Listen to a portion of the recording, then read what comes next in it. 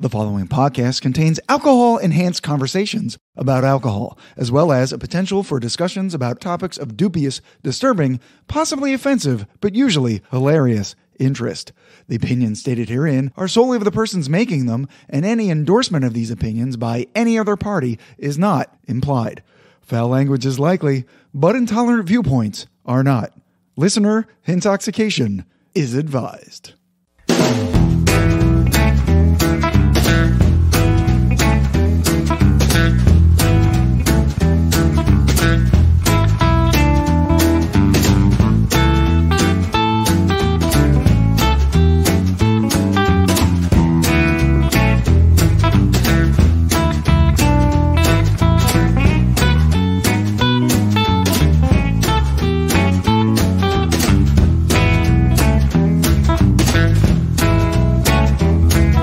Hello and welcome to episode 64 of the Neat Glass sponsored Whiskey Tangent podcast. I'm Scott. I'm Ed. And today we're concluding our trilogy of episodes tracking the progression of America's favorite spirit.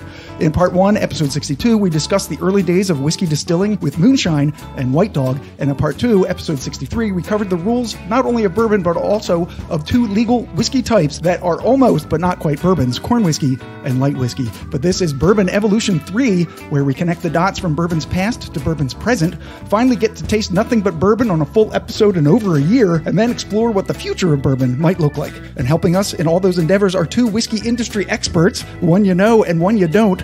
Anders the master mixologist, and as is customary, Ed will introduce the new guest as well as the finely bourbons that will be furiously funneling into our faces tonight.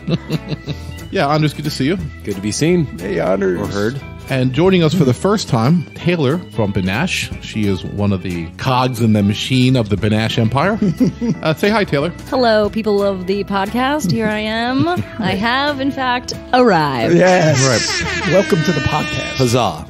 Right. Happy to be here, everybody. Happy to be here. All right. Just excited. Yes, I've escaped the confines of Benash for at least a short amount of time. Yes. If you want to go to Benash right now and just grab stuff, there's nobody there because we've got her here.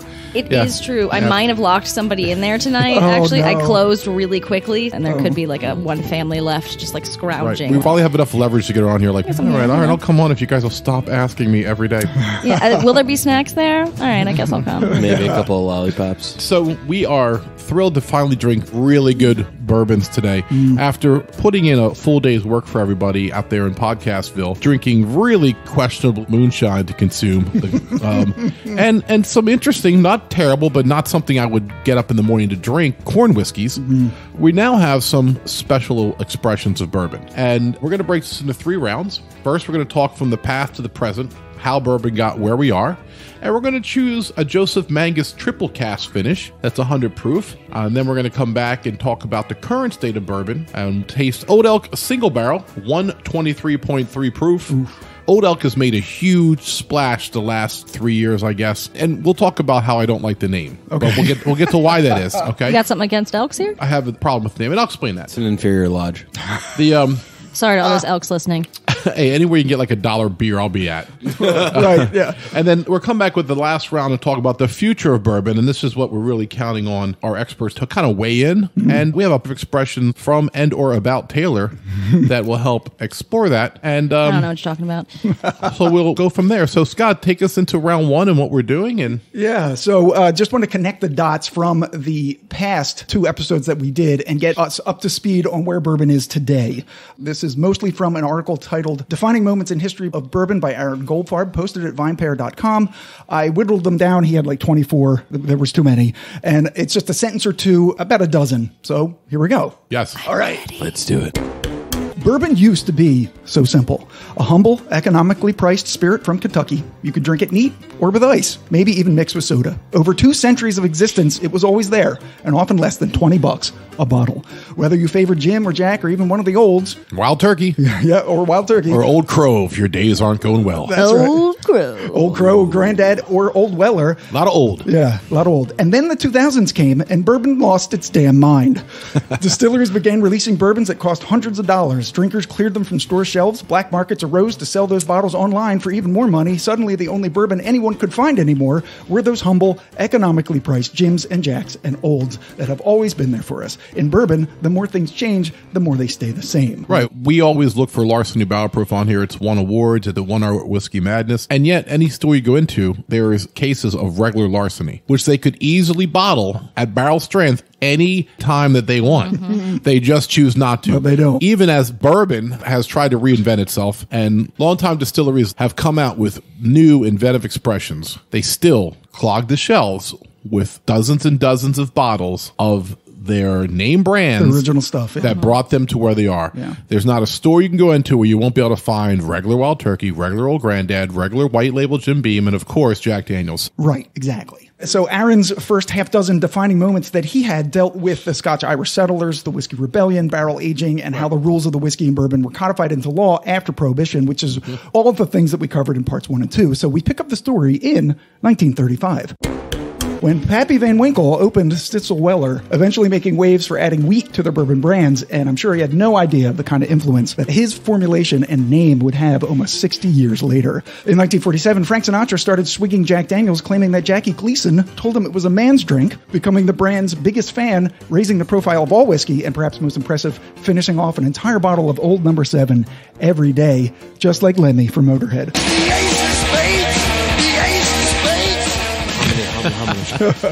Wait, Frank Sinatra drank a bottle of Jack every day? Yeah. Oh, that's I can impressive. attest to this. I have a friend actually who works down in AC, and he did his rider when he had a show down there towards the end. So on it was like Santa Margarita, Pinot Grigio, Jack Daniels, a shitload of booze. He's a little bit older. He's doing shows with Frank Jr. and stuff like that. Okay, Yeah. you know also famous said- people. We get it. I don't know these. I know a guy who knew famous people. He knew I'm a guy not- who knew a guy. I'm not that cool. So he ends up doing the thing and gets like booze in there, and then gets a call from Nancy Sinatra being like, "What the fuck? Oh, yeah. Why is there alcohol in here? Frank will be a fucking mess. He has to do 2 shows tonight." And so he takes all the bottles and puts them in like a broom closet. So then Frank Sinatra shows up and is like, "What the fuck? Where's my Pinot whiskey, goddammit?" and my whiskey?" So he goes and brings it back, and then gets hammered, does his first set, and then his son has to finish the second. Oh, no. Wow. So he probably did drink a whole bottle of Jack. Probably did. Very quickly in Yes. sheer spite of Nancy there. Okay, so in 1954, a 19-year-old Jimmy Russell joined the JTS Brown Distillery in Lawrenceburg, Kentucky, Wow. initially just to sweep floors, but after quickly moving up the ranks, by the late 1960s, he was the master distiller at what today is called Wild Turkey. In 1958, Maker's Mark creates the premium bourbon category when Bill Samuels Sr. launches his bourbon in the now iconic red wax-dipped square-shaped bottle, which was considered at the time to be the industry's Rolls-Royce in a parking lot full of Pintos. Wow. I just saw a little documentary that talked about this. All bottles were like $4 a bottle, and they came out at $7. Yeah. Like, wow. Almost You know what double, I mean? right? Seriously, We were right? like- So Yeah. that's like all bottles being around 50 or 60, and you coming out with the 120. We have like, look how special you think you are. Old elk. Sorry, never mind. Go ahead. In 1964, bourbon gets named a distinctive product of the United States by congressional resolution after industry bigwigs become paranoid that the rest of the world has eyes on stealing America's signature spirit, which reiterated its manufacturing rules and established that it can only be made in America. Right. It made the first hats that said, "Make America Drunk Again." America. Mad? I'm mad. I'm mad at you. They are now available on the podcast website, everybody. Right. Make America Drunk Again. WhiskeyTater.com. That's right. 1969, white spirits like vodka and gin started taking over the bar scene, and in response, distilleries came up with light whiskey, which we tasted last time, distilled to a higher proof and aged for short periods in uncharred or used barrels. It was a failure, and by the early 1980s, bourbon sales had bottomed out. Right. In 1984, the single barrel arrives on the scene, but only Japan seemed to care at first, after the Ancient Age Distillery asked master distiller Elmer T. Lee to create a one-of-a-kind product using some honey barrels from Warehouse H, which became Blanton's. The world's first commercial single-barrel bourbon made primarily for Japan. It was a sensation there. Yes. In 1988, the small batch arrives on the scene when Jim Beam releases Booker's, a small batch barrel-proof bourbon in 1988, and then 4 years later added the small batch brands Baker's, Basil Hayden, and Knob Creek. In 1994, Julian Van Winkle III, already selling the 12 and 15-year-old bourbons acquired from Stitzel-Weller, got the gumption to release a then unheard-of 20-year-old bourbon to much critical acclaim, a spirit he named Pappy Van Winkle after his grandfather. Never heard of that. No. What's that? In 1999, the Bourbon Trail was created to capitalize on the renewed interest in bourbon, and the distilleries wisely moved to be included, opening gift shops and offering public tours. The Bourbon Trail now brings over 500,000 tourists to Kentucky each year, but not me or Ed. Yet. Also me. I have never been to Kentucky. No? Shout Anders? out. Have you? No. Oh, shit. The pandemic definitely slowed that down. That's for sure. We didn't go anywhere for 2 years, so we were supposed to go last summer. It didn't happen. I think we'll get it done this year. Ruined everything for us, didn't it? Yeah, it was hard to go down and pick barrels because we were broke. Yeah. Oh, I mean, I was just living in a constant crisis of people trying to physically assault the professional cashiers. Oh, We had a right. really good time, yeah. Right. You were the guys who were the only ones open, and everyone wanted I liquor. am an essential employee. You sure were. I am going were. to wave Trust that you were. over my head. Yep. Doctors, nurses, liquor store employees. Did you get hazard pay? Yeah, totally. I got a shift drink, which was, Oh. hey, Taylor, do you want a fireball shot? And I was like, I would actually rather die. Thank you. Good answer. But I still took it. It was a long day. Okay, so we have 4 more, and then we'll get to drinking. Yes. 2007 non-Kentucky bourbons start to appear because, of course, Kentucky isn't the only state legally allowed to make bourbon, despite what your brother-in-law says. In 2012, the secondary market emerges as a result of highly sought-after bottles disappearing from store shelves, Pappy first and foremost. Suddenly, people are flipping whiskey on eBay and Craigslist, eventually migrating to Facebook groups. Although Facebook officially shut them down, they're still there, just using less obvious names and less overt methods of buying and selling. In 2014, the industry's dirty little secret that there was somehow all these new craft distilleries making great whiskey, but who weren't actually distilling anything at all, comes to light. It was, of course, coming from MGP, the mega distillery in Lawrenceburg, Indiana, which grew from the ashes of the Seagram's empire after it had been shuttered and sold for parts. And the last one we have is 2020. Barrel picks become the norm when bars, Anders, and liquor stores, Taylor, and private whiskey groups all start buying single barrel picks from distilleries. We have 2 tonight. Some even begin adding their own goofy bottle decals, after which an Eagle Rare or Russell's Reserve with a 50-cent sticker on it is somehow magically worth hundreds of dollars. Millions. The industry may not have fully jumped the shark yet, but these days, if you want to, you can probably buy a bottle with a shark on it. Shark in it. Or in it. Oh, yeah. So that's pretty Shark comprehensive. distilled. Whiskey shark whiskey shark. I think he missed 3 major things, because just in the past Yes. 4 years that we've been doing the podcast, I've noticed an explosion of finishing in different barrels, Yes. blending those barrels together and bottling at cask strength. Yeah. You're right, because blending used to be a no-no. Right. Like blended scotches were all right, but blended Gentleman goes. bourbons was like you just took the rat gut that was laying around. Not rat gut. It was like a rock Rot gut? Like a Scrabble. yeah. Scrapple. Yeah, right. That gut fits. Whiskey Right. Scrabble. Scrapple, Whiskey- scrapple. yeah. Whiskey Scrapple. Right. Whiskey Scrapple t-shirts are available at Whiskey Tangent. Whiskey Danger Podcast. Comes with a free whoopie pie. So the but yeah, so blended bourbon used to be terrible. And now some of the most expensive expressions are like, well, look, they blended 5 different bourbons together. Yeah. Oh my God, look at how much they put in. It's like a complete turnaround. And so go ahead, Scott, what's your 6? Yeah, the 6 hallmarks of the current state of bourbon: sourcing, finishing, blending, longer aged, cask strength, and barrel picks. And the first 2 whiskeys that we have here tonight embody all of those 6, with Yeah. the Joseph Magnus being sourced, finished, blended, and longer aged. And Ed's going to tell you a little bit about it before we taste it.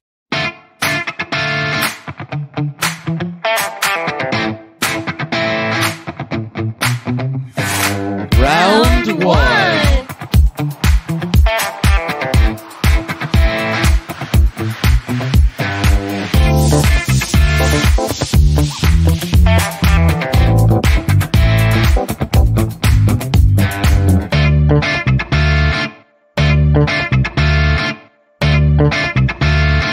Also, I gotta say, thank God we made it through to the 2000s, Yeah. because this whole time I've been doing outfit changes to fit the years. Yes. So I am already like winded, ready to go, but now we are dressed for today. Right. She had on a powdered wig with like Yeah. a gingham dress. Yeah, And she had a mini skirt in the 60s. it was Your depression it was look was intense. fire. Thank Yeah, you very much. She was a flapper. Yeah. The 70s, that was like really garish colors. That was strange. Yeah. Gel bottoms. You know. Yeah, it's really a bummer that like this wasn't live, because it was like almost like Vegas style magicianry. Yeah, it was like a share show in here for a minute. Yeah, it was Right. quite- yeah, there's confetti everywhere. And somehow we Yeah. didn't get pictures of any of it. Yeah, Yeah. Weird. What a shame. It's okay. God, it's like the time we saw Bigfoot in the woods. Remember, if we only had a camera. It's okay. We got to keep something secret. So, Shout out Bigfoot. Thanks for listening. the Joseph Magnus triple cask finished bourbon. Yeah. This description comes to us from our good friends at Breaking Bourbon, who don't know us, but we know them. Yes. Originally started by Joseph A. Magnus in 1892, the company focused on producing whiskey until Prohibition took hold. Afterwards, the brand was revitalized when Joseph Magnus's great. Let me try this again. Is that his plural? Magnus's. Oh, shit. Okay. Yeah. Magni. All right. Magnon? Afterwards, the brand was revitalized when Joseph Magnus's great-grandson discovered a few unopened bottles bearing the family namesake. Did he? Reestablishing in 2015, the company now focuses on blending and finishing techniques initially employed by Joseph Magnus himself. Today, Joseph Magnus is stated to be a bourbon that is as close as possible to the original bourbon initially discovered by his great-grandson. I guess they took it and sent it to the FBI lab at Quantico. The bourbon is straight bourbon whiskey that is triple cask finished in Oloroso sherry, Pedro Jimenez. sherry, and cognac casks. Right. This is a 100 proof bourbon, and there's no age statement, but it says on its website that it's 12 years aged. 6 to 12 months in the casks after the initial age. The mash bill is not disclosed. The blender bottler company, Joseph A. Magnus, and Company of Holland, Michigan. The source distillery is undisclosed Kentucky and Indiana distilleries, but almost certainly NGP. The price is about $100, and it won gold at the San Francisco World Spirits And Competition. to be fair, I got this for, I believe, $89. Oh, good price. Okay. Dope. All right. Panache? Just say yes. Yeah, no, I think yes. Yes. Oh, there we go. Sure. And well, in that case, I'm out of here. Bye, everybody. All right, so Catch me at Panache. that's what's in your neat glasses right here. You got the lid on. You can swirl it to Oh. enhance aromas. I don't think I've ever had a lid. Oh, yeah. It doesn't last that long for me. Fancy. So what is a one sip and done, right? Yeah. Just kidding. Clearly. Drink responsible, everybody. That's right.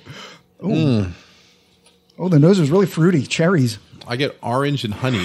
Scott Scott always gets cherry. I always you get always get orange. Well, there is dark fruit, so Yeah. like I'm not getting cherry though. Hold on. Yeah, maybe it's not cherry. Maybe it is. Yeah. Or maybe a plum, something like that. But it's definitely. I got orange in the initial thing. I do get a lighter citrusy thing, too. Yeah. Very vanilla, very sweet, honey vanilla. Yeah, it's almost like a little jammy. If you're at your like parents' or grandparents' place and trying to make a PB&J, and they've got like Paint us a picture. yes, They've got grape, got like raspberry. orange marmalade. And I'm like, do I want to? It's Orange jammy. marmalade. Marmalade. I'm judging you. It's jammy. It's jammy. Marmalade. It's jammy. Won't you drink jammy with Getting me? jam. Hope you like Jamming, too. We're jamming. All right. Cricket's like, hey, Scott, it's a Sunday. This is time and a half. You know, it's also jamming the shot glasses that you got me for Christmas that one year. Oh, yeah.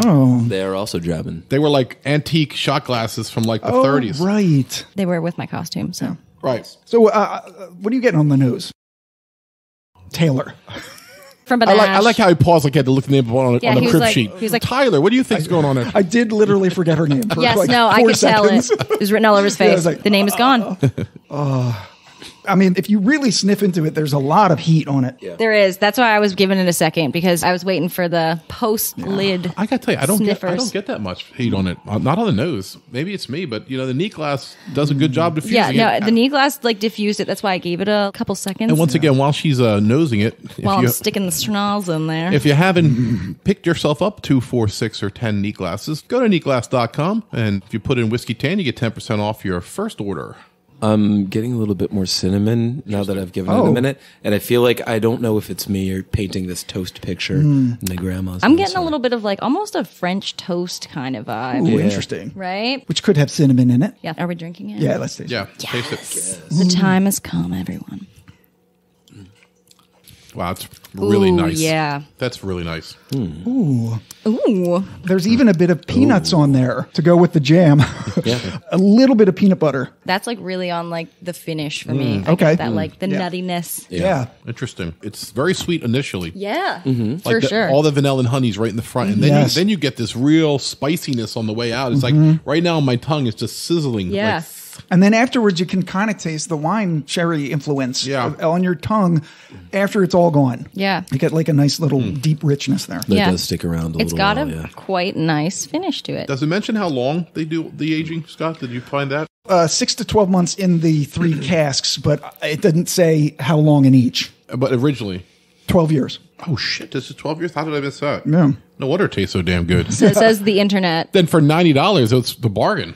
$100, 12 years, finished 3 times. Now I've heard a lot about the cigar cask finish. Yes. Yes, I have and I have also. not had that yet. Yeah. But people really make a big deal out of that. So Yes, I have had the cigar cask, and I will say it is incredibly tasty. And I've had, There's a butt coming. well, I've had multiple years of the cigar finish because people are lovely enough to either crack it and Offer you a pour. offer me a tiny pour, Right mainly. there in the liquor store? So they'll do that most of the time as like a sign that they are not going to sell it on the secondary. Oh, I see. Yes, as a sign of good faith. Oh. And I also have like lots of tiny jars that people just pour, Yeah. a little sample. I'll sample it Tiny later. jar. Yeah. not counting bars, there's no place in the world that is a store that I've drank more in my life than Benesh Yeah, Liquors. for sure. I mean, if I'm ever having a bad mood, I just stop in there to shop and I end up getting like 3-4 tastes and I walk out I'm like, yeah, life's not that bad. Yeah. Yeah. We chat, we talk about life. Yeah. We like, because, Yeah. we have all the of our line, store people, picks the open. line just gets longer, and we're in the lotus position, just behind the counter. Just It's like true. talking. I'm like, relax your shoulders and, unclench your jaw. Everyone listening right now, do that. Ooh, but yeah, the cigar cast.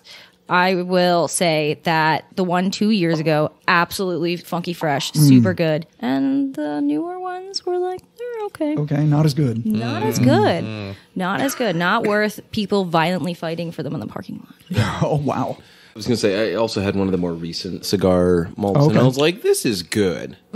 Yeah. This isn't like war crimes good. It didn't suck, right? What's a shame is you take a really good whiskey and somehow put a negative slant in your mind because it doesn't meet the hype that you've been hearing about. Yeah. it. Right. But yet it's a great whiskey. Yeah. Yeah. I have to tell you that the 4 drops or 5 drops that I put on, sometimes we say it doesn't help. It helped this a lot. It Yeah. smooths the burn out just enough to open up some really hidden flavors. Yeah. Oh, yeah. I'm getting a little more of an herbaceous note on the end now. I was just gonna like say. like a tobacco or something. I get or- so much brown sugar after having dropped like 5 drops into it. Once I swallow it, brown sugar taste. Yeah, the nose, I think I put like 3 drops in Wow. there and the nose just blossomed. It opened Oh my God. right up, yeah. The 5 drops of water made this exceptional. All right, I'll add the extra 2. Yeah, this is wonderful. I committed to it. This is really good. All right, you want to hear from Breaking Bourbon? Or? Sure. All right, Breaking Yeah, go Bourbon. ahead. Wow me. So on the nose, orange rind drizzled with light honey, Yeah. a rush of ripe dark fruits, buttercream frosted cake, light leather, and the slightest hint of ethanol. And you all said you smelled alcohol Yeah. on yeah. the nose. Leather's an interesting note I on didn't the get nose. that on the nose, I didn't but get that's that, okay. no.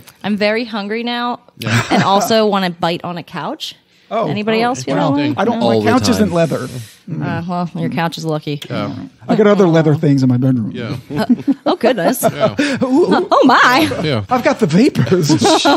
Ooh, mercy. Goodness.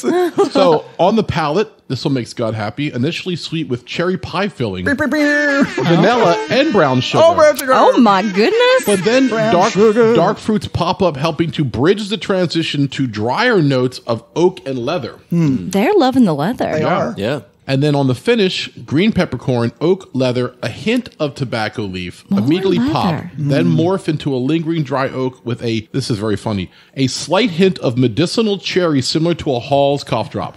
I would argue Luden's more because Wow. Hall's is going to have the menthol, but if you Yeah. just want the Yeah. medicinal cherry, Luden's is a better. Yeah, there's no menthol, but I agree. Right. I know do what want you to said. stand on a mountaintop and Yeah. Ricola! Sorry. yeah, No, yeah. that's Ricola. I know. Oh, I know. man. Yeah. So, do we agree that this is a nice complex whiskey? Oh, I yeah. agree. This is one of the best whiskeys I've ever had in a while. Yeah, if you can find it for under 100 like Ed did at Benesh, Hey, what's up? Absolutely, it's a steal. Yep. And it's a good looking bottle. It's going to look sexy on your bar. No, it is. And it's something that if you don't want to spend that much, then don't. Get, Wild Turkey 101. It's $27. It'll get you there. You can live there. You'll be fine. Yeah, that's one proof more than this. Get that old Granddad 114, baby. Oh, yeah. Or the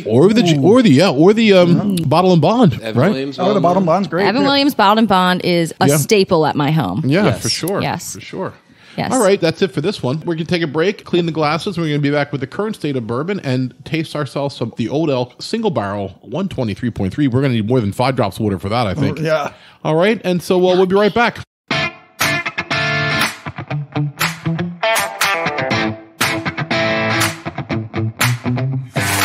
Round 2.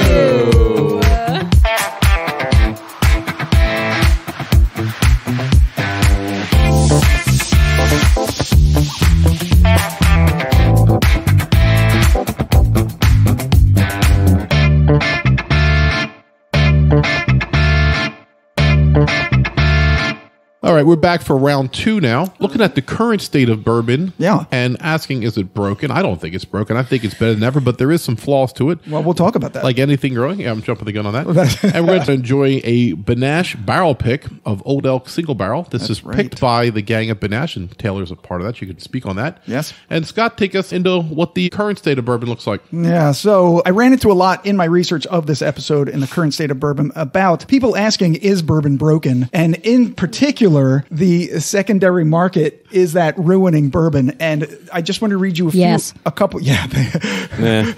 Spoiler alert, yes. Hard yes. I say no, but we'll I talk about concur. Yes, in red. No, unless you allow it to, but go ahead. Okay, so 3 paragraphs from a blog posted at Whiskey Jar in 2019 by a man named... By Taylor. No, I'm just kidding. No, yeah. It was written by me. Angry Whiskey Woman 17. Brad Drell is the guy's name, and I thought this would be a good jumping off point for a discussion. So what he says is, one of the things that really caught my eye this week was a post on the Friends of the Trace, meaning Buffalo Trace, Facebook group, asking the question if members of the group had become our own worst enemies in promoting the wonderful whiskeys from Buffalo Trace, given the bourbon shortage and secondary market flippers. Did we somehow, simply by sharing one of life's greatest pleasures, good bourbon, make it impossible to get any good bourbon for ourselves? Other bourbon groups complain endlessly about upstart NDP releases said to be from magical barrels found in an old distillery and then bottled and sold at exorbitant prices because what's in those bottles is both too young and too awful. Still, others complain about the loss of age statements and the decreasing quality of what's in the marketplace because demand has completely outstripped supply. Good bourbon is impossible to get because it gets hoarded and flipped, and true bourbon devotees are left with the dregs. And on the off chance that someone posts about a lesser-known bourbon that is really good, it's met with a joking shh comment because of the very real expectation that it'll go the way of W.L. Weller, a bourbon I used to mix with Coke that now fetches ridiculously high prices on the secondary market. And the comment I see most, all the good bourbon is gone and it's never coming back. Bullshit. That's a bullshit statement. I understand his point, but he's focusing on the wrong part of the industry. We've talked many times on here about how Prohibition was a nightmare, breaking down a thriving industry into 6 distilleries, right? And it's taken 100 years to get close to where it was before Prohibition. Hundreds and hundreds of different distilleries, all trying to compete with each other to make something different and new and exciting. And intermingled with that is almost like a nostalgia for some of the stuff that it's hard to get anymore. Mm-hmm. The Blanton's Gold in Japan or the Pappy for $3,000. Everything's becoming the Johnny Walker Blue. Like, I can't tell you, having a whiskey podcast, how many times people who aren't really whiskey people go, oh yeah, whiskey podcast? What do you think of that Johnny Walker Blue, huh? I think it's overpriced swill. That's what I think of it. I think it's all hype. It might be good, but it's not worth what they charge for it, just like so many other things. And so you know what I do? I choose not to drink Johnny Walker Blue. And the point is, there's hundreds of good whiskeys of great quality and great flavor coming out, like the Joseph Magnus that we just tasted, and the old standpoints like Baker's or Booker's, which are still there and still good, and still relatively affordable compared to what's out there. But if you get stuck on what you can't get, you'll be disappointed. And I think that's what Zell or David, whatever his name was, is talking about. Yes, I'd love to have Blanton's any day I want because I enjoy it at $60, not $115. Scott, me raved about Midwinter's Night Dram from High West when it was $100. It was a treat for us. Hey, let's buy one this year. It's $108. Now it's $299 at Morrow Brothers, who is insane. And I'll put them out there because they need to rein in their prices. They really do. They did just do their customer appreciation. I know, and I feel appreciated. But the reality is, You are appreciated. I focus on what I can drink. And if I can get a 9-year Knob Creek for $36, there's no reason for me to complain that I can't drink anything. So, counterpoint from Taylor. So, Deep breath. Because I think she deals with the assholes I'm talking about who come in looking for this. I do. I can't believe you don't have this. You call yourself a liquor store. exactly. So they're cherry pickers is what they are. Yeah. My dad, Rich from Benash. Jerry likes Manhattan. Hi, Dad. We typically on the weekends go against each other, have a tally of who gets the most phone calls for Blanton's. I love it. Yes. So far, I hold the record for one Saturday. Just myself got 36 phone calls for Blanton's. Shut your mouth. That's absurd. Yes. And the best is when it's like, do you have any Blantines? Do you have any... Blanton. You mean Ballantines? I've said that. I was like, is that what you're looking for? And they're like, no, it's got a horse on it. And I'm like... Oh, God damn it. I'm like, ah, shit. I'm sure you don't want We have caribou? this Pikesville. Yeah, I was like, do you mean Pinhook? That has a horse on Right, it. that's got a horse on it, Yeah. too. Calumet? Today I actually got an email asking if we had it. The title was Blanton's Bourbon. They're like, do you have it? How can I get it? And I was like, Jesus Christ. I was like, well, at least it was a nicely worded email. Just kidding. It's crazy the fascination that brand has It is. acquired. And the worst part is, especially during the holidays, people will send like in their great aunts and their moms, and they'll be like, my nephew really wants this for Christmas. And it'll be like Pappy 23 and Blanton's and E.H. Taylor. Things that you can't get. And I'm like, and don't okay, have. listen. I'm like, you can get this, but it's going to be a car payment. Like, No, I'm going to talk a minute because I think it's important. But Nash, because she won't talk about this because she's too modest, but Benash doesn't do what a lot of them do. They don't take a stag and mark it up another $300. They have lotteries, and it's a way they give back to their customers where other places hold you hostage with it. Like, oh, you want this? Well, we paid $110 for it, but I'm going to charge you $400 for it. And we all know that you're doing that. There could be somebody with money to burn that goes like, oh, I've heard about, well, I'll spend $400 for it. Well, then, all right, if that's what you're waiting for, but then you're really crapping on all your regulars who would enjoy that bottle know. as a treat for giving you thousands of dollars. And that's what Benash does. Benash knows that we come there. They have a loyal customer base. I remember I walked in and they had a Henry McKenna behind the counter for $39. It was behind the counter because everybody wants it, but they were giving me the exact price. This was probably 3 years ago, right after it won the award. So walking in and seeing that, and it told me everything about that liquor store that I need to know, that they were not going to gouge me. And that's what you want in your local liquor store, one that will not gouge you. And Benash, not only do they bring us incredible barrel picks that we talk about monthly on here, they also really care about their customers and it really kind of cherish us. aw. So go ahead, Taylor. I'm sorry to interrupt you. Oh, don't be. We're a weird bunch. So basically, it's been a family business like forever. People ask like the origin name of Benash. So it was the Benash brothers. I thought you were Indians for years. A lot of people really think that. Yeah, they and do. it is. Oh, yeah, hello, Benash. yeah. A Benash. lot of people do think that. Benash liquors, hello. Yes. Then Scott. people walk in and they're like, what? Oh. But yeah, so it was the Benash brothers, and then my great uncle bought into it. My great aunt Pat, is there multiple days a week. She just turned 82. So heck yeah, we love Aunt Pat. She's a queen. Happy birthday. Yes, her son is Bill. Everybody knows Bill. Billy. Billiam. Yes, He's the one who Billiam. tempts Ed into every short that we've had. Yeah, Bill is like a brain. The information just, everything sticks. It's wild. Yeah, I was at the Benash today to see Taylor and also pick up a bourbon that might have represent the future of bourbon, which we'll taste later. And she's like, let me call Billy. Yeah, Bill always expects a phone call from me on Sunday. So, Anders, from your perspective, being a bar manager behind the bar and people coming in asking for Blanton's or Pappy Van Winkle or things that you can't possibly get, I mean, that has to happen, right? I do love a 60-year-old man who walks in, like, not knowing the fuck what he's talking about. It's just like, you got any Pappy? This is a nice place. And after I say, hi, how are you? Slips you $100 bill. Yeah, but that's not a feeling. How are you? But do you No. have any Pappy? No, that's not a, that's... And then not they how walk you're out doing. immediately. Yes. That happens to me all the time. Yeah.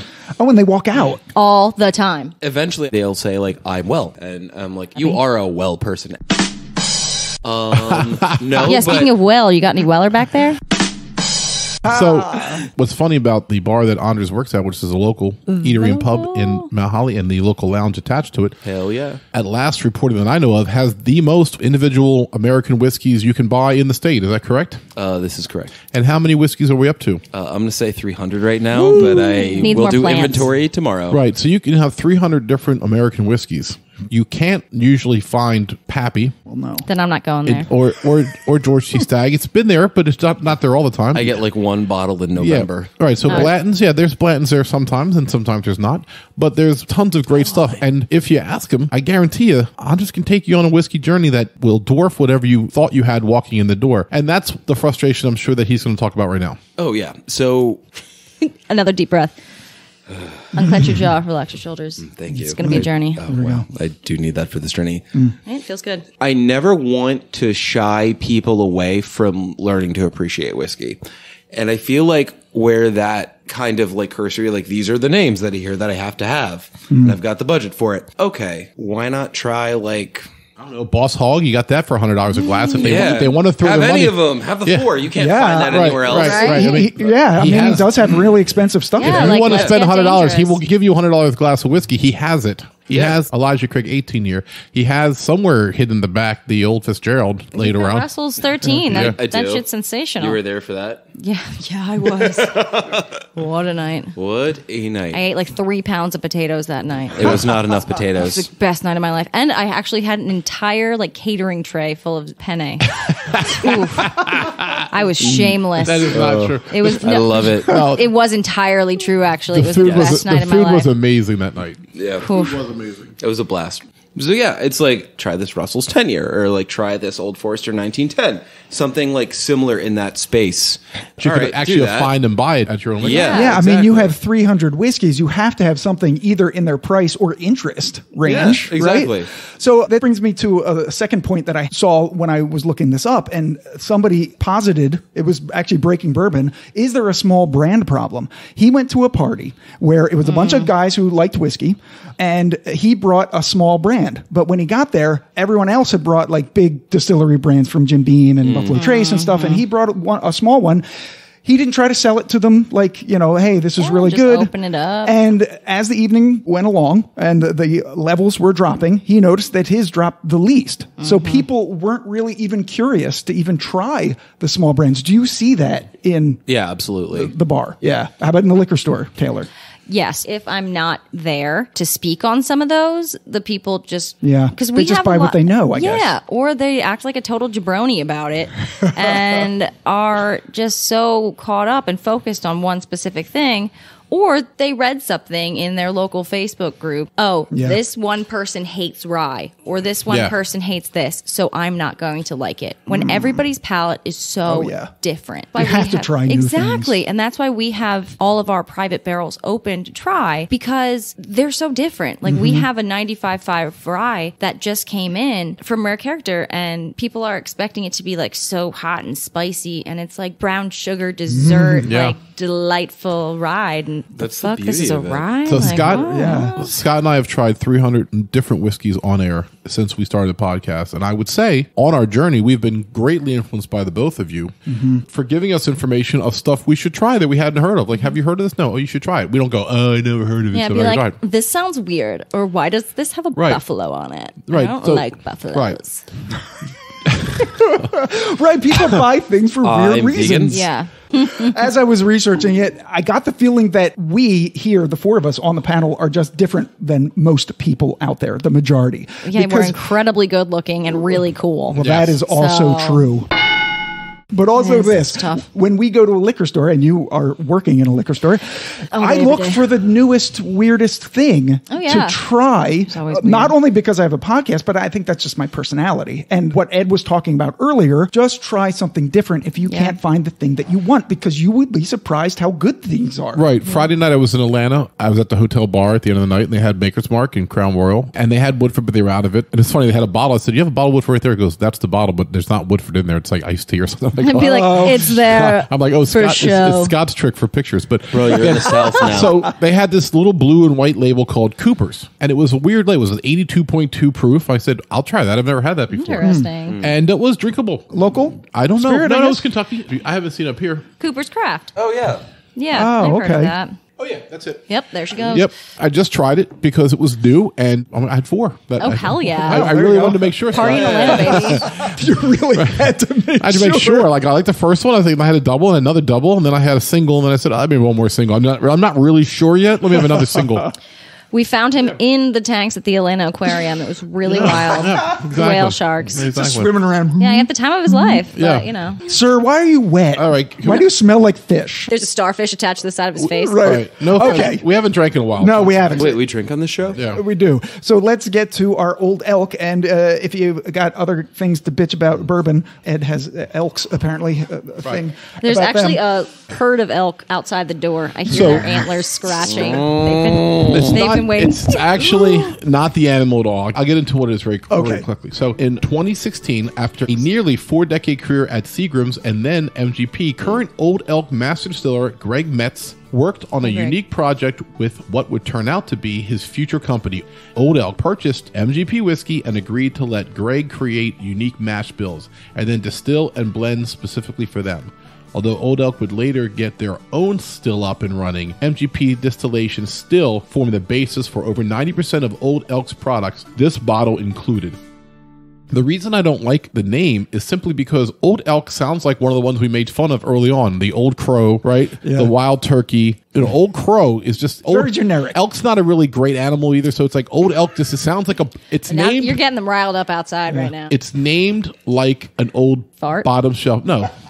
Oh, fart. Like an old whiskey from like the 50s that, you know, the bottom shelf stuff that we all see that's still sitting there. I would like to know the reason that they chose it. Like if it just was like Elk's Glory or something, maybe that would be Elk's better. Glory. That sounds like something you'd see in the bathroom. I don't know. Old Elk. What bathroom do you go to? It's a That's glory hole. Only the finest. It's different. This is a different No, type but of does glory anyone hole, understand baby. what I'm saying? Yes, we do. We do, I yes. I'm sorry. I just feel like they're bringing out high premium whiskey that's aged different and blended, and they're coming out with, to me, a very, very basic name. How about Old Moose Knuckle? I'm here for it. You could do a lot.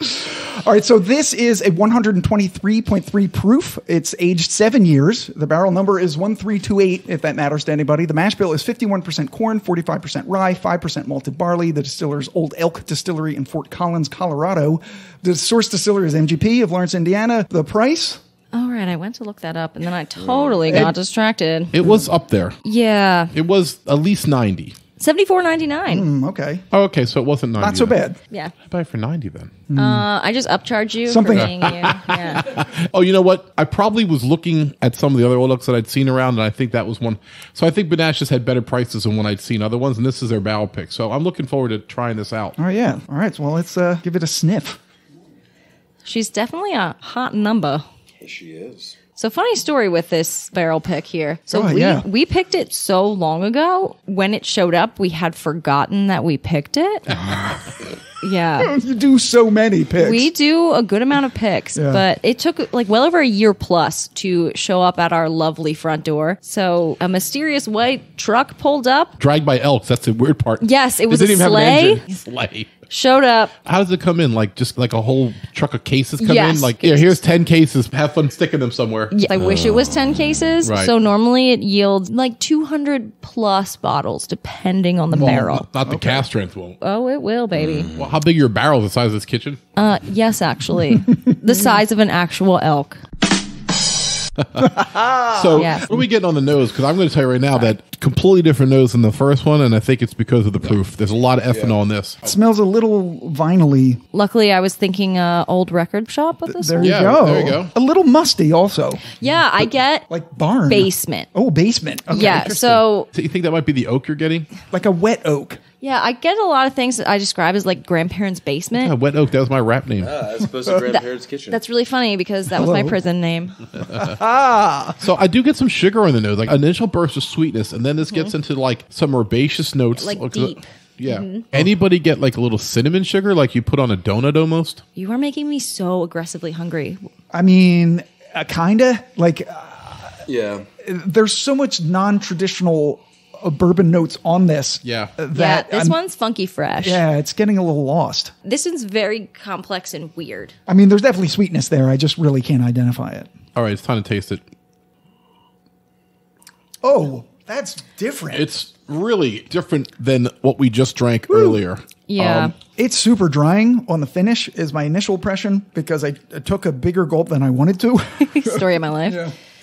It happens to the best of us. There's so many different flavors in here. We have to really take a minute before we put water on it. The pepper's way more up front on this one. The spice on your tongue hits you really quick. Absolutely. You know, it's funny. I get a little bit of orange on the very end. I can 100% see that. Yeah. I get no orange, but I get almost like a anise note, like a little tiny hint of like sambuca. I get like the burnt orange. That's better. Yeah. Burnt orange. Like a burnt orange or like a candied Yeah, orange. because it's Candied orange. Yeah. because it's very savory. Yeah. Yeah. That sugar note I'm getting is more kind of like caramelized. Yeah. Yeah, I'm putting like 8 drops on this one. I'm trying to get this. I get a lot of almost like tannic notes, like you do with like a puckering, like a really dry wine. Yeah. It's very drying. Likewise.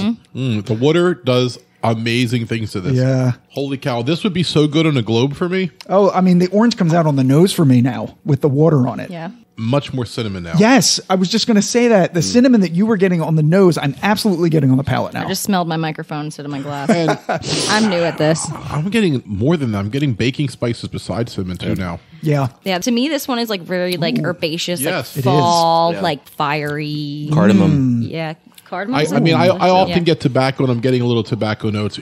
I put even more water in it because because putting some on it made it so good. Oh, yeah. There's rye notes on this at the end, too, now. That little bit of spice. With the water, it's way spicier. The water actually has opened up more spice. Yeah. Which is crazy. Honors, what are you thinking over there? You've been kind of You're- quiet. Yeah, Thinking about spilling onto my shirt. Well, he's a little messy over here, so it's okay. He's gonna put on my flappers outfit. Thank God you came in with so many outfits. Seriously, I don't love worry, having everybody. options. that's right. No, one of the things that struck me before I added the water to it, and I'm going to let this open up a little bit more. I added about 8 drops. I really liked the mouthfeel on it. There was that pepper up front. It's definitely... I feel like so visceral, like Yeah, an oily mouthful. it's still for sure. hanging It's on. really it Yeah. like coats. It's got crazy legs It's on the nice. glass, too. So does crazy Anders in that legs. dress. My goodness, The flapper dress? Check out the gams on Hell that thing. See? Man. red is a man. color on you, baby. She's Hey, what are you doing over there wearing that flapper dress? she's a real looker. Talk about being a swell. I'm swelling over here. Oh, my God. Edit. Keep it in. Keep that in. That's what it she in. said. That's what she said. Oh man. Nice one. Oh, man. Anyway, Bourbon Culture gave us the tasting notes. On the nose, very sweet, like a bowl of Frosted Flakes with notes of cinnamon, oak, and caramel latte. okay, so this was their barrel, but Right. you did get cinnamon, Right. and I do now after the water. I got oak, too. Yeah, very sweet, though, is not what No. we have. No, Yeah. no, this is not very sweet. It's a savory But number. I did say there was initial burst of like sugar.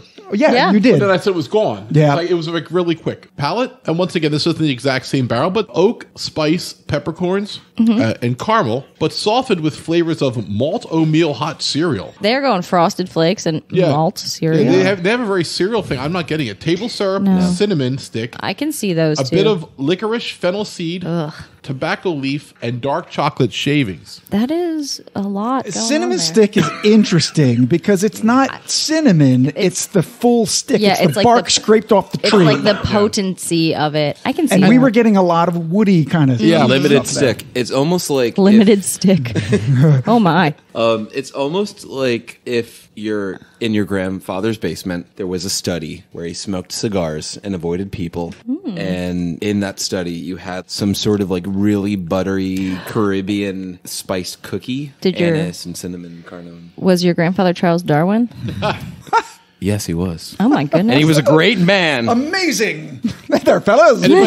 Anybody want the finishing notes? Sure, go ahead. Darker, surprising notes of prune and fig, deepening with more robust flavor of seasoned oak, espresso grounds, and wet tobacco, while rye notes of cinnamon and cloves add a nice zing of complexity. Ooh, a little zing. Complexity is absolutely true. Yeah. It's very complex, almost to the point where you can't figure out what the hell you're tasting. Yeah, this dude's weird. Yeah. I don't know if I like it better than the Magnus. Surprising. I thought you would, and I would like the Magnus better. It's just so oaky and drying that I'm sort of losing some of the sweetness that I think it should actually have. Yes. I think I might like the Magnus a little better, but I think this might be a better whiskey. Ooh. The I old understand I see what you're that. saying. Yeah, because you could do more with it. It's so complex. I'm not drinking it the way I would drink it normally, which would be on a globe over the course of 15 minutes, you know? And so I think when you look at the fact that this is technically cheaper than the other one, then this is by far a better deal. Right. Yeah. So when I said that I like the Joseph Magnum better, Yeah. that's all I meant. I really like the Old Elk. Oh, it's yeah. very interesting. It just is And it's- missing a little something. It's a very rye-forward bourbon. It's very spicy. Yeah. And I feel like it could be a little sweeter. Yeah, maybe that's what's throwing me off because these are bourbons. We're supposed Right. to be Yeah. drinking bourbons Yes. here. It This is gives the off current a state of rye bourbon. vibe. Very rye. I have to does, tell you, yeah. I'll double down that by saying ryes can't be as complex as this is. Exactly. So, Yeah. and I will say that, and it's not a diss on ryes, but you have to have the bourbon to start with. Well, hold on. You know what I mean?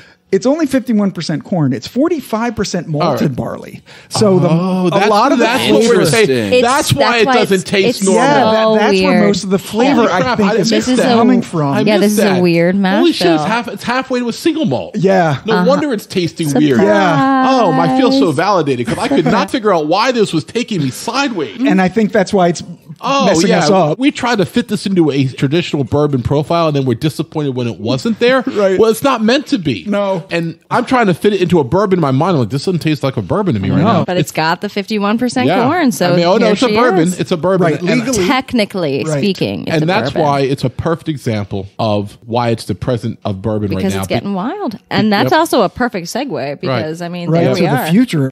So we're going to wash our glasses, and we'll be right back for the future of bourbon. Alrighty.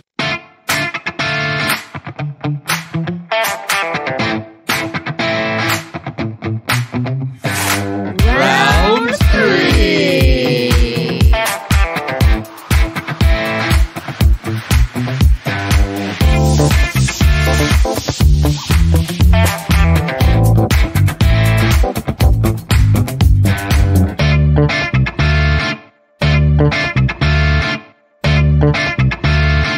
Okay, so we're back with the future of bourbon. Future. Future bourbon. And Scott's going to tell us what it looks like to him, and then we're all going to tell him what it looks like to us. Okay, yeah. So the same blog that I got the comment about the current state of bourbon, he also talked about what he thought was a prediction of the future of bourbon, which Future bourbon. which I don't necessarily agree with or not, but I thought, again, it would be a good jumping off point. Cool. All right, so here's what he said. I think the future of bourbon will be absolutely fantastic. Bourbon producers will be competing for bourbon consumers' attention. They will hold local tasting events and even send samples in the mail. Age statements will become ubiquitous, and every single bottle of bourbon will have a statement of the years, weeks, and days it spent in the barrel, along with full disclosure of the mash bill used. In fact, this will not be an option, but will be required by law because of consumer demand. Consumers will drive the market, and they'll know exactly what they're getting when they buy a bottle, a case, or a barrel. They'll be able to find out where all the grains come from, as distiller websites will brag about the terroir, much like champagnes and fine French wines today. Additionally, anyone, anywhere in the United States will be able to have whatever bourbon they want delivered to their doorstep. People will order barrels of bourbon for weddings, retirement parties, and birthdays. In fact, drinking buddies will be able to place an order for a barrel of bourbon one night while drinking together and have those bottles delivered in 4 to 6 weeks. The 3-tier system of manufacturers, distributors, and retailers will go entirely by the wayside. Consumers will have direct contact with the manufacturers, and distributors who act as middlemen now will be bankrupted like buggy whip manufacturers in the age of automobiles. And the success or failure of both bars and liquor stores will depend on their ability to help the consumer find what the consumer wants, not merely just because they can score a liquor license. Find me and Anders in the corner, everybody. So I don't think that will ever happen. That's a lot of stuff. And he says that. He says, I'm making a bold prediction here. I think what he wants the future of That is bourbon to look bold, like. baby. That 'Cause is bold. I like that future, but I don't think it'll ever happen. What's this guy's name? This guy, What's his address? His home address? his name is Brad Drell. Brad? I have a question for you. How is crack? What has it done for you? When was the last time you took a nap, Brad? Damn. He's definitely enjoying it. I disagree with most of that. I do too. I wish it was true. I think we all wish it was true. Yeah, there are some things that I think he might have a hunch about that can be expounded upon. There is going to be more of a regional identity of bourbon in the future based on where it comes from, and then just American whiskey in particular. I think there are beginnings of that. Yeah, sort of the grain to glass movement that's happening. Yes, but also just based on like climate. We live in a big country with a lot of different places. Yeah. So whiskey from Kentucky is different from whiskey from Indiana versus Pennsylvania versus the Northeast versus the Pacific Northwest. Texas. Texas is freaking wild. Texas is wild and it's different. So I think over time that is going to become more of a identity and people will have a better lock on what is a Kentucky whiskey versus a New York whiskey versus a Texas. What we talked about is how 4 years in a rick house in Texas isn't the same as in like Michigan. Right. Yeah, it's gonna The whiskey is going to age a lot faster in Texas. So somehow the consumer has to be educated on that so they don't just go by an age statement and think they know what they're looking at. Yeah.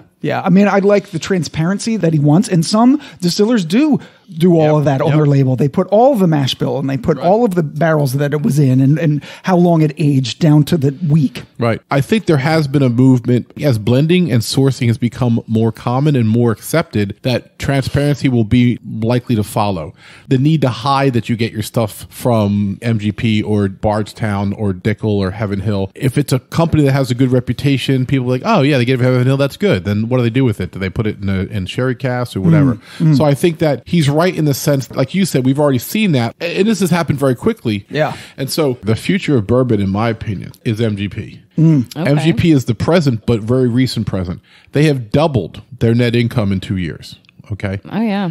They make twice as much as Beam Suntory and Heaven Hill do combined. You know, monopolies isn't the right word here, but you have a major player that has been quietly supplying many distilleries, and now they're starting to flex and start to acquire competition and start to vertically integrate the industry. And I think they might go on to acquire one of the big distillers and further increase their hold on the whiskey industry. They are rolling. No one's going to protest, because if you protest, they'll just stop giving you the shit and they'll just make up a brand and bottle the same shit they gave you under a Rossville Union or a Remus. No, they're holding all the cards. Right. I don't see them losing power. I feel like they can't be challenged right now for at least 10 years. Yeah. Thoughts on that? We talked about on our secondary market episode with Matt from the undisclosed distributor. Right. And he said that he wanted for consumers an Amazon of whiskey where you could go to a website and order whatever you want and have it shipped to you. That was like his dream. And that's kind of what this guy is saying. Right. That's kind of what MGP is, I can but see that. not really for the consumer. Right, because the For everyone else. it's the individual state laws that are getting our way right now. Yes. Technically, in New Jersey, you can't order whiskey online and have it sent to you. No, it's got to be all secret. Because We'll pretend find ways around it. Yeah. They do. They do. you have to click a box that says you'll go to prison, we won't if they come for you. So, Scott, what do you think about that? I agree. And also everything that Barrel is doing. Yeah. I think that's just going to continue, but they're going to start using different mash bills, different types of barrels. They're going to start using different finishing techniques. Yeah. Either using smaller barrels or staves or, I don't know, something else coming into it. And someone's going to try to compete with them. And they have, what's the second one's got the, that sources like the number 2 sourcer? Bardstown Bourbon Company. Right. Yes. Okay, yeah. So That's a big one. Other people are going to see them start to diversify, start to keep more of their distillate themselves and be like, oh, well, then if there's a hole in the sourcing, we can jump in and take 5% of their market share, 7%. And if you have 2 or 3 taking 7%, they might leave a little bit of hole in the game for other sourcers to get in. Yeah, they have a big head start on everybody else. So people need to step up now or they're going to get left behind. You guys, Anders and Taylor, who are sort of in the industry now, what trends are you seeing now that you think will continue into the future? Day drinking? Oh, no, that's always been there. Never mind. Always been. Would you like to begin, good sir? Sure. So one thing that I find is probably going to be coming sooner rather than later, but not so much in the long term, is I think we're going to have a lot more premium bourbons without age statements. Yeah, I agree with that. Yeah, I think scarcity is going to become a thing with our like over-oaked 18 to 25-year-old bourbons, and so I think Right. Things that currently have an age statement, those age statements are going to go away. Oh, absolutely. Kind of like the Japan thing. that Exactly. happened. One of the things that's interesting about predicting the future of whiskey is that it's soaked with tradition. I think that bourbon in particular is so bound to the idea of tradition that any kind of progress or change happens very gradually. Oh, interesting. Ooh. I think we're going to get more weird finishes, more multiple finishes. Rather Blending, than too. Blending, yeah. But I think over like flavored whiskeys, RTD is ready to drink like canned stuff. Yeah. You're right. There has to be something to appeal to the new generation, Anders. Yeah. And maybe switch them into like the regular, more traditional bourbons when they're older. But how do you get a 24, 25-year-old interested in bourbon?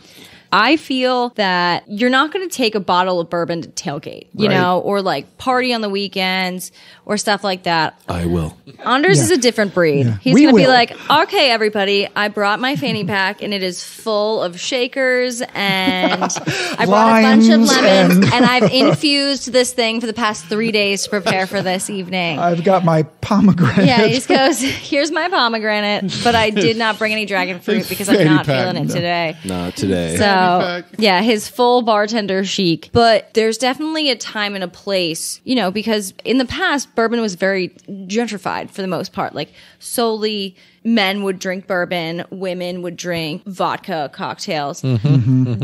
Right now, we're seeing more women in whiskey. We're seeing female distillers. We're Yeah. seeing female-owned brands. There's some powerhouse distillers, both women in bourbon, women in scotch, that people don't even know exist. And they Right. are just killing it in the game. But I find people are getting into more like making cocktails when they have people over at night. There's difference between like parties, between tailgating at the Eagles game, at the Phillies game, at like whatever concert you're going to, and then having people over enjoying the space, enjoying like a nice bourbon or a cocktail or something that's much more mature, which where I think the future is going is different finishes, which is like the elevated version of like, you know, your Evan Williams apple, your Crown vanilla. Yeah. Yeah. I think like the Manhattan barrel finish from Sagamore that we all tried. Oh, that was so good. that's coming out in the fall. I got some word from some special people at Sagamore. All right, so let me ask this question to you guys. Do you think this bourbon boom that's happening right now is ever going to end? Yes. Yes. All right. Yes, wow, I do. that was Absolutely. Yes, in red. yeah. And what will fill the void? Vodka? Vodka So- comes back No. from the No. beatdown? No. Tequila? or rum. So what I see every day, people are tired of chasing bourbon that they can't get.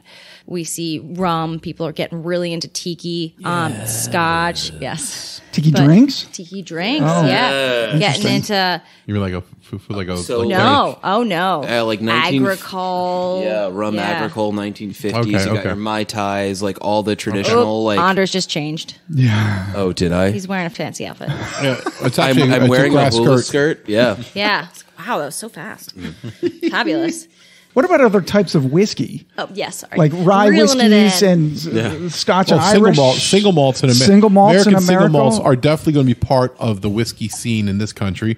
Major distilleries are now putting energy into them, Yeah. Shout out to Old Line. and Yeah. and Stranahan's out in Colorado's just been putting out really good stuff. McCarthy's out in the Pac Northwest to just bring the whole company together. Yeah, it's all smoky, and they give us some answers to the Scotch and Japanese single malts that have been flooding the Yeah. markets for years. Right, just today when I went to Benash, and I said this to you, Taylor, in the aisle when we were looking for a future bourbon, Yeah, which when was my- really hard to kind of quantify I was because you having don't a panic attack. Yeah, you don't know what a future of bourbon might be. But what I noticed was going to a few liquor stores and in Benash, there's a lot fewer bourbons on the shelves in the whiskey aisle than you realize. There's Yeah. a lot of ryes, there's a lot of American single malts, of course, Scotch and Irish and Japanese, course. but all manner of different, just what's called whiskey now, because they can't call it a bourbon because their rules are so restrictive. Yes. And specifically something that I wanted to look for the future sells so quickly. And that's people looking for something different. Yeah. And for the longest time, I found that people had such a way about finished bourbon. Whether it was like, somebody who ran some Facebook group or like one of their friends was like, finished bourbon is crap, blah, blah, blah. But it creates such an extra layer. There's honey barrels, which are wild. There's VDN casts. Yeah. And there's Amarana, which people just want now. Yeah, right. That's There's the Brazilian one? Tokai. Right. Taylor Scotch has been doing this for decades. They have Forever. been. And, Yeah. I guess bourbon is just really following in that footsteps. 100%. Yeah. Being dragged through it. Yeah. Yes. Yeah. All right. So we can talk more about the future of bourbon, but I think we're thirsty. Oh my God. Oh, I right, we totally drink on this Right. show. forgot. We got to I drink could now. talk. I'm glad you said that because I'm dying over here. Sorry, I could talk literally forever. So we have a very interesting bottle we're bringing out for today. It's a straight bourbon whiskey that's 116 proof. Do you know the mash bill for us? It is a 4-grain. I constantly forget it, so I could always call Bill, do a celebrity spot. We don't do phone a friend here. So. I'm just gonna crawl into the garbage No, disposal. no. So it's a bourbon, so it's got to be at least 51% It's 50. corn. It's well over 50% corn. But a Yeah. 4-grain, so it's got wheat, rye, and malted barley. Yes, All that right. is incredibly correct. All right. And it's a takeoff on the Kernel E.H. Taylor. It's called Kernel Taylor, but it's spelled Kernel. Like corn. And it has a color picture of our own guest tonight, Taylor, There she is. Hi, it's me. I'm here. You have eating- your face on a bottle. Yeah. eating an ear of corn. Yes, taken by one of my great friends, Maggie. Her neighbor has corn, and I ate it raw. You ate it. Wow. New Jersey sweet corn, baby. You can't beat it. Yeah. Taylor eats it raw. Heard it here first. We don't have tasting notes online for this. You're going to have to give us what you think it is. Okay. Yeah. Well, so I picked this bottle, and I will tell you why, and I will let Why? and I Why? will let you three magical people give me the tasting notes on All it. right. It's such a nice nose. I get like a cherry cola or something Yeah, on it. I was just going to say that. Very, very sweet. Yeah. Very approachable. Yeah. So- For being a 4-grain, it definitely has a much more of a bourbon nose than I expected. Yeah.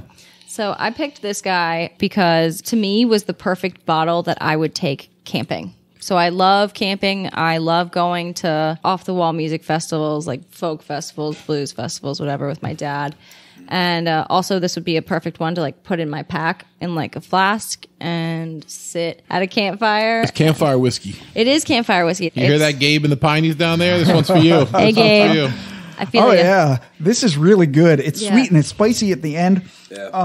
but it warms you. It's hot when you drink it, but it's not like I'm gonna die. There is a lot of heat to it. I mean, it's 116 proof, but it's, like you said, it's a good heat. Yeah. Yeah, I put some water It's on cozy. it. Automatically opened up. 5 drops of water does this amazing.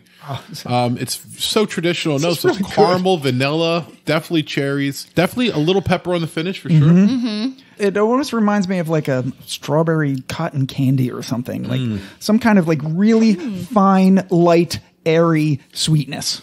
I mean, you guys can obviously tell me if it sucks because Oh, no, not no. just because I'm Super here. good. This is a First of all, judgment-free we zone, wouldn't baby. do that on the air anyway, but Be like, wow, Taylor is the worst thing I've ever had in my life. right, I would just you hear the sound of me pouring it out in the background and Taylor crying. This gets a pour out. riding away on the back of the elk. Her crying just gets quieter as she runs down the hallway. Then you hear hooves. Oh, no. The tears of the elk. Anders, what do you think about this? Oh, this is phenomenal. Yeah. Aw, thanks, everybody. Yeah. Sweet caramelized bourbony nose kind of giving way to like rye, and it reads like that on the palate as well. Yeah. I have Caramely. to go camping now this summer. This summer. Right? Yeah, It's let's all just- go camping. I would love to go. I love it. This was MGP, right? Yes. Yeah, okay. Yes. So Once this again, is what a surprise. Once again, Ed's Future of Bourbon. Yes, future bourbon. Here it is. So one final thing that I thought was interesting, and it's a sort of a foreshadowing to next episode. I asked artificial intelligence Oh hell yeah! what the future of bourbon would be, and I just want to read it as we close out this episode. Thank you, Anders and Taylor. So I asked ChatGPT, the newer version, what is the future of bourbon? And it said this. As an AI, I don't have real-time information, but as of my last knowledge update in September 2021, bourbon was a popular and thriving spirit with a rich history. It's difficult to predict the specific future of bourbon, but based on trends at that time, it was gaining global recognition and experiencing a surge in popularity. Bourbon producers were exploring innovative techniques, experimenting with new flavors, and catering to evolving customer preferences. The industry was also witnessing increased interest in craft and small batch bourbons. To get the most accurate and up-to-date information on the future of bourbon, I recommend consulting consulting industry experts, or staying informed through current news and trends, which is exactly what we did. There we That's go. right. You're welcome. All right. I mean, the future's whatever it's going to be. If you don't have fun finding out, it's your own fault. Yeah, You can just come to Monash and I'll make it fun. absolutely. All right. And if you don't live in the area, just call them up. They'll ship to you. Well, we can't ship. damn it. We got in a lot of trouble during COVID. Oh. Yeah, I got. All right, so forget what I just said. I got biggity busted. But you can always just call Vinash. I love to talk, and I can look for your local retailers. Right. Just Ask don't- if they have right. lanterns. Yeah. Just don't. Yeah. If it No, starts don't out, answer do you have blondines? I will probably be like, as a matter of fact, Click. fart noise. Valentines. All right. So we want to thank Anders and Taylor Balvenie. for joining us. Thank you, guys. Thanks, everybody. Thank you. I hope you've enjoyed our 3-part episode on the history of bourbon, the past, the present, and the future. Get out there and do your own research. It's all fun. So for the Whiskey Tangent Podcast, I'm Ed. I'm Scott. I'm Anders. And I'm Taylor. Cheers. Later.